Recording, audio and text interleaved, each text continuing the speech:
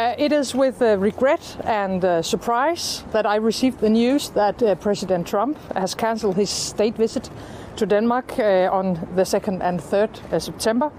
I had been looking forward to the visit. Our preparations were well underway.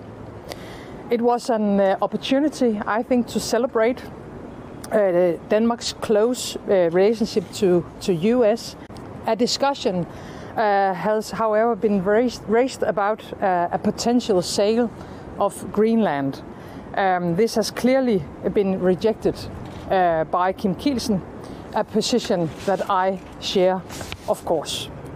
This does not change the character of our good relations, and we will, of course, from Denmark, continue our ongoing dialogue with the US on how we can develop our cooperation and deal with the many common challenges we are facing.